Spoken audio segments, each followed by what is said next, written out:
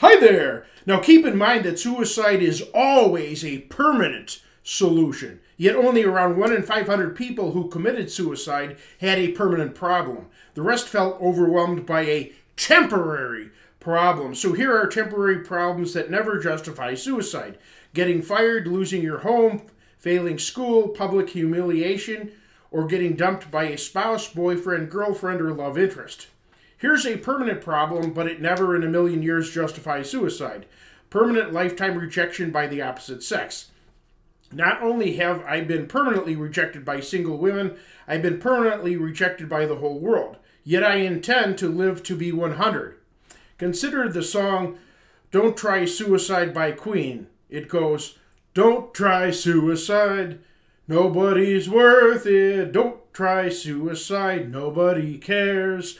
Don't try suicide, nobody gives a damn." Other problems which could be permanent are imprisonment, a lifetime in prison, or deep poverty. Many people in such situations, however, were able to live fulfilling lives. Consider Christian scripture, 1 Timothy chapter 6, verses 7 to 8. "For we brought nothing into this world, and it is certain that we can carry nothing out.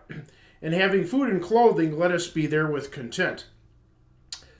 End quote. And never in a million years even contemplate suicide because of being involved in a sexual scandal, no matter how public, no matter how so-called perverted, and even if you went to prison for it. Men's sexuality sometimes goes haywire. In those cases, don't care what people think. Just try not to repeat the behavior. Consider that suicide attempts usually fail. Kevin Hines jumped off San Francisco's Golden Gate Bridge. Immediately after he began to fall, he realized he didn't want to die. Upon hitting the water, he felt unimaginable pain. He went on to write "Cracked, Not Broken," surviving and thriving after a suicide attempt. Quoting a man who used a .357 Magnum revolver and lived, "I placed a gun to my head. Then I remember a tremendous explosion of lights like fireworks. Thus did the pain become glorious. An army rallied to the side of death to help destroy my life, which I could feel leaving my body with each rushing surge of blood. I was engulfed in total darkness." The right thing to do is to be extra supportive of genders and races that are more prone to suicide. So know that worldwide, males commit suicide 3 times more frequently than females. That's 200% more frequently. Out of 170 countries, the female suicide rate is higher in only 4 countries. See list of countries by suicide rate on Wikipedia. And the higher rate of female suicide attempts is trumped by quasi-suicidal behavior, which males engage in far more frequently. Risky behavior and such. And whites commit suicide 3 times more frequently than non-whites. That's also 200% more frequently.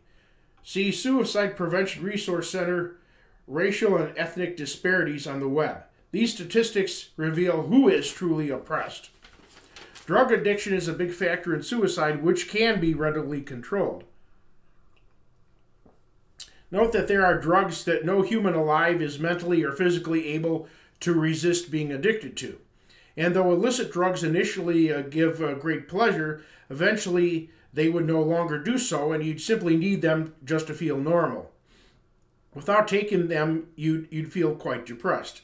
Eventually, even with the drugs, you'd be depressed, and without them, extremely depressed. Hence the high suicide rate connected with drug addiction. Therefore, if you've never tried hard drugs before, never try them.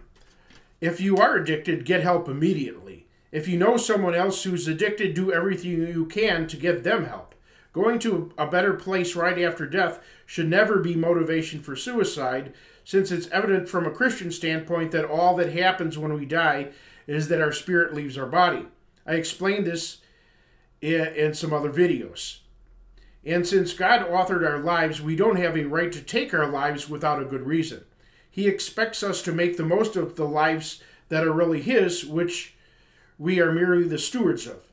As for reincarnation, consider the book Reincarnation Refuted: Evidence, Logic, and Common Sense by Stephen Blake. Yet consider that the idea of everybody automatically being damned or lost because of their suicide is complete fiction and has no biblical basis. Actually, the Bible mentions those who committed suicide and honors them as people of God, with the exception of Judas Iscariot.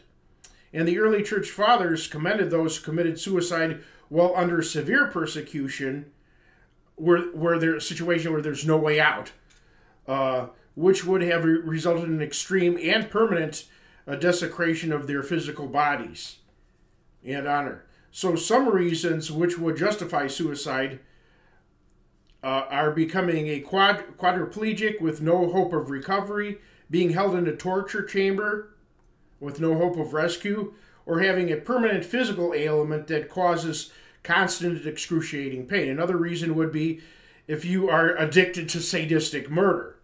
Your suicide would then, in that extreme case, do society a favor. But before doing anything, such people must make sure that they're right with God beforehand. And such people should first consult a close friend and a medical expert beforehand. This would help eliminate reasons based on mere emotionality and would guide the person into the proper method if appropriate. And again, there's rare cases where even quadriplegics want to keep on living and they can somehow contribute. So think of these things before any rash decisions. But again, like I said, very few suicides are ever justified. Maybe only 1 in 500 or 1 in 1,000 or less. And again, no temporary problem ever justifies this permanent solution. Now, there are also quasi-suicidal behaviors, as I mentioned before. This is behavior that puts you at risk of dying prematurely or permanently damaging your health. Some examples are being in a gang, smoking, drinking while driving, doing crazy stunts, and riding a motorcycle. Even riding with a helmet is far more risky than driving a car. Again, God expects us to be the best stewards of our own bodies that we can be, which bodies are intended to be temples of the Holy Spirit. I should close this video with a prayer. Pray with me if you would like. Heavenly Father, I beg you to grant me the serenity to accept the things I cannot change, the courage to change the things I can, and the wisdom to know the difference. I ask this in the name of the Lord Jesus Christ. Amen.